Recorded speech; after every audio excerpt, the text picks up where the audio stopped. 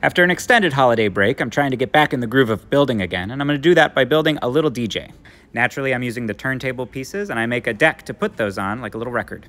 I make a second deck and a mixer for in the middle, and I make a little table for it and a space for a laptop as well.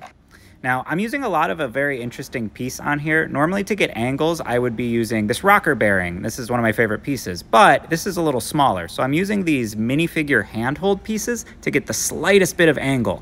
The benefit of using these is that I can align them in a row and in a much smaller area, and for something like the angles on these speakers, they're very useful.